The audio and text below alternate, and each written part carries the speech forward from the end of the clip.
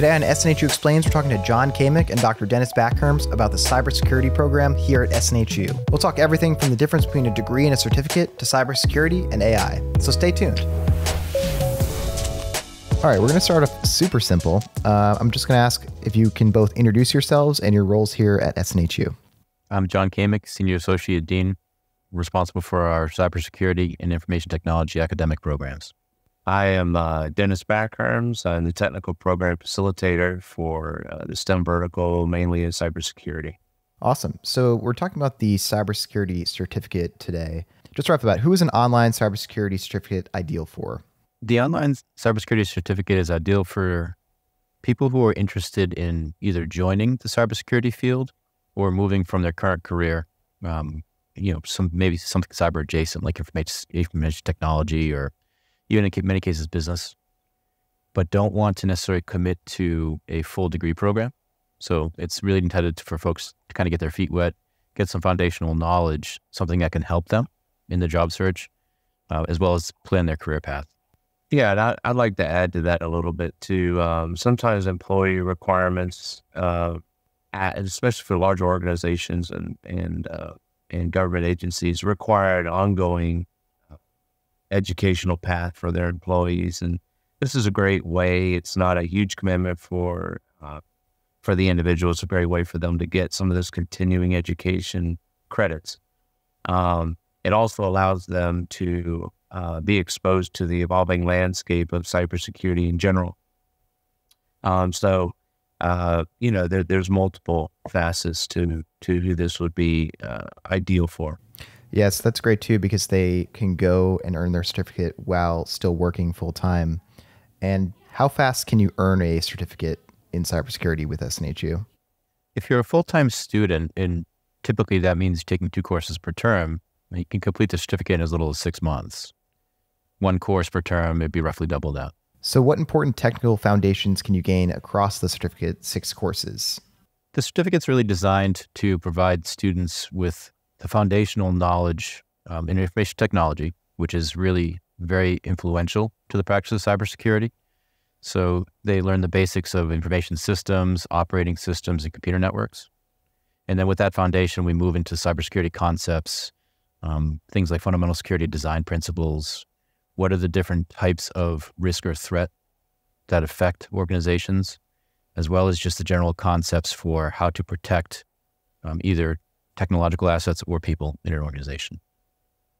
Yeah, and I would add to that too. It's almost kind of like if you ever taken a survey course, it's a good survey course on both IT and the cyber foundation world. So it's just like building a Lego, building or something. You have the big platform that you build all the Lego pieces on, and then it builds that foundation. It's not the complete building, but it gives you a nice foundation to kind of go and get exposure to what it looks like to be in this industry. That's great. Yeah, I think that kind of leads into my next question, because I think most people listening would then wonder, why might you earn a certificate instead of going and getting the full degree? Really, it's about the level of commitment that you want to put, you want to make to the educational credential. So if you look at a degree program, that's a multi-year investment. Generally 2 years for an associate's degree, or up to 4 years, sometimes even more for a bachelor's degree. And not everybody really wants to make that commitment, or may not be ready to make that commitment. And so the certificate program is really designed to, give you that foundation as a potential career changer or a career starter. Say, yeah, I really want to pursue this field of study, and then be able to seamlessly transition into a larger program if you like, or at least get something that would be valuable enough to put on your resume, so that as you're in the job search, you have some credentials to lean on. It could be a personal goal as well.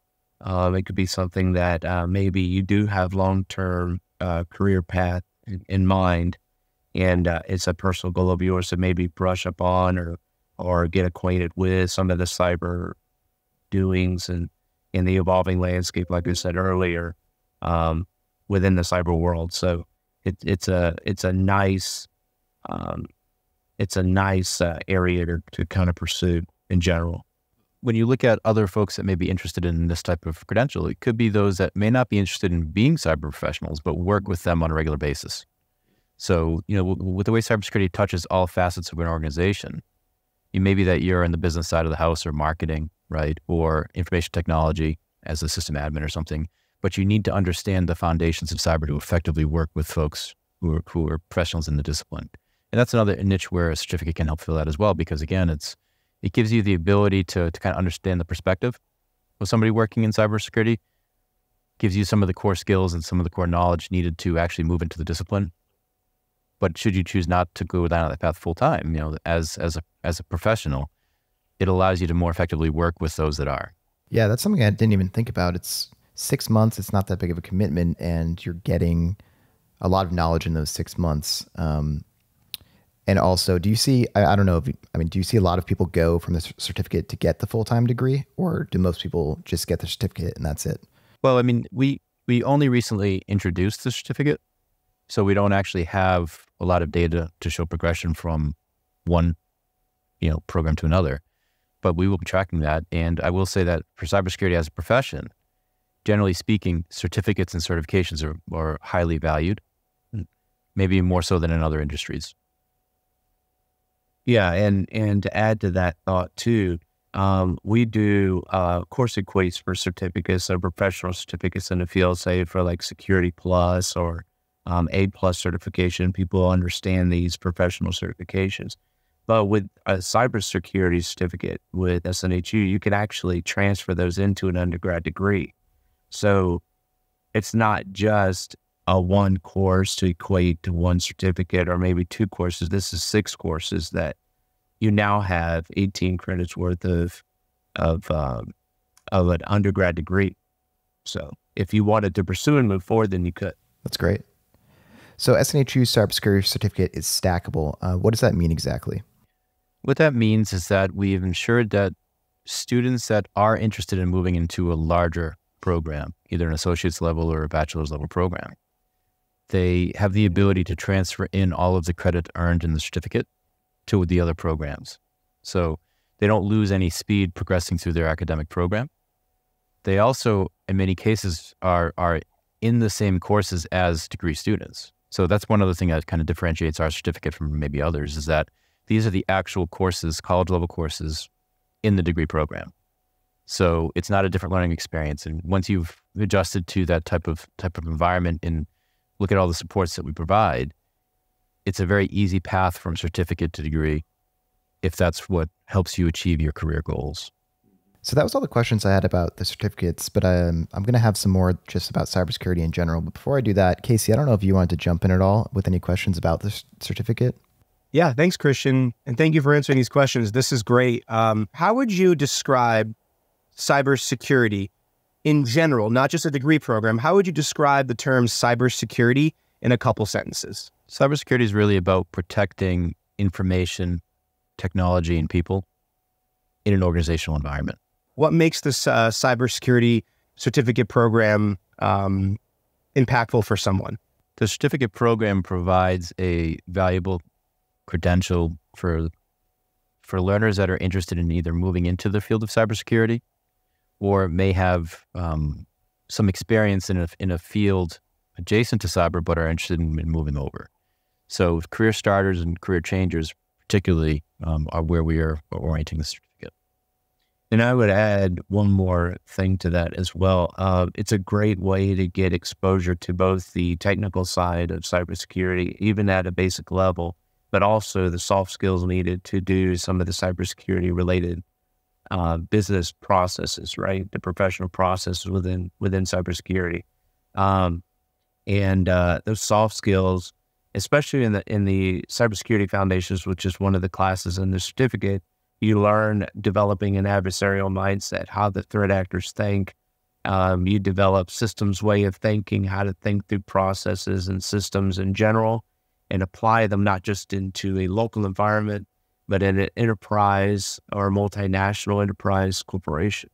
What is a realistic job or career that someone can pursue if they want to take a cybersecurity certificate? Certificates really align to some of the more well-known introductory level jobs in cybersecurity. So in most organizations, that's either somebody who's considered a cybersecurity specialist or a cybersecurity analyst. knowing that the definition of analyst is very broad. And so there could be multiple levels of progression within that role.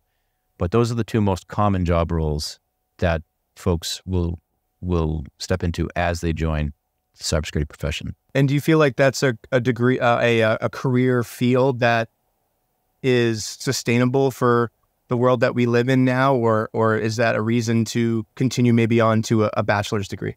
There's, the reasons that you would move into the bachelor's degree relate to factors that are not necessarily tied to one single job role. So, when you look at the breadth of coverage of cybersecurity, you have a much larger breadth and depth of knowledge acquired in a bachelor's program than you would in a smaller certificate program.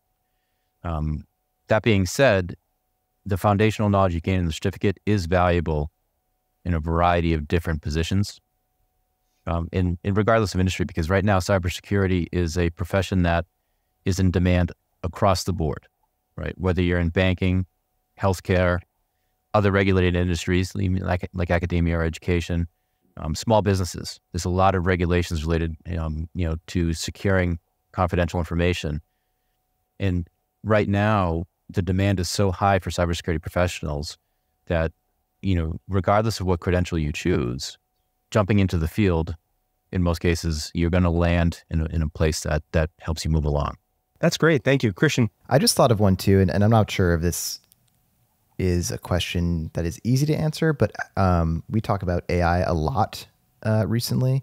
I was just wondering how AI is sort of changing cybersecurity, whether it's an added threat or whether it's helping. Can you talk about that a little bit? Dennis, you want to jump in first? Do you want me to go? Sure. Well, AI is actually, we use this as a tool in cyber, right? And quite frankly, it's been around for a long time. It's not something that's new.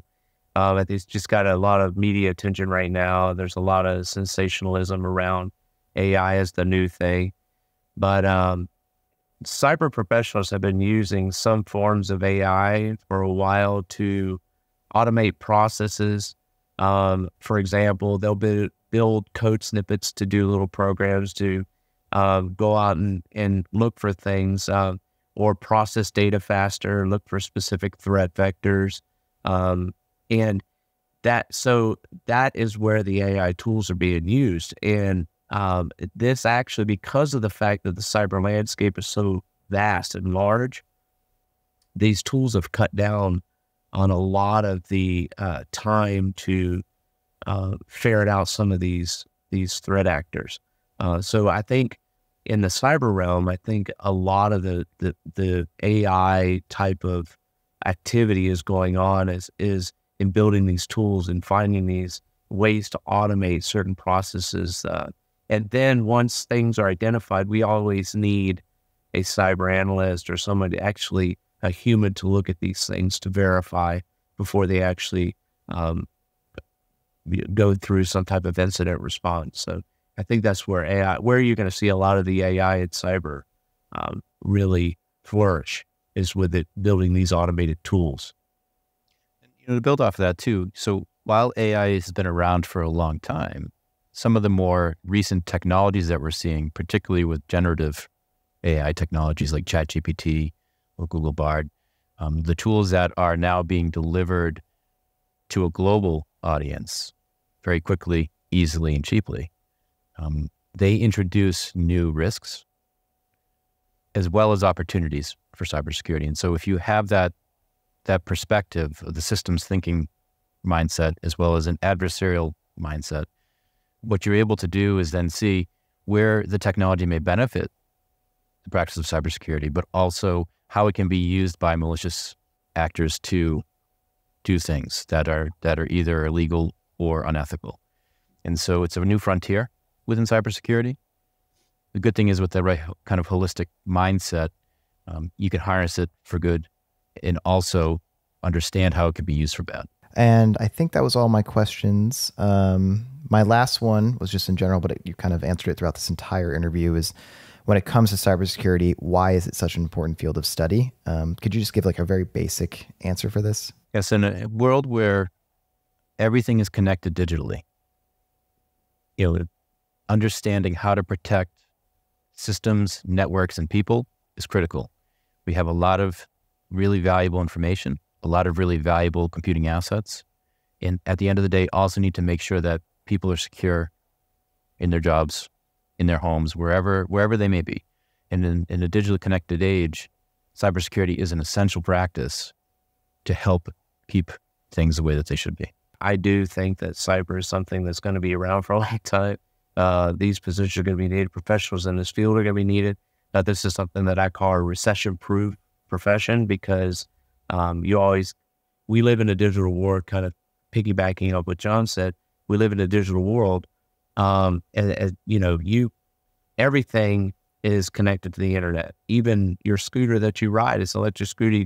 You put an app on your phone, and so you're going to need professionals to continue as this evolving landscape. The threats are new. They're going to continue to evolve with the digital landscape as well. So it's very important for the cyber industry to have these professionals coming in. Well, yeah, thank you both so much for joining us. It's a lot of great information, and I think that's it.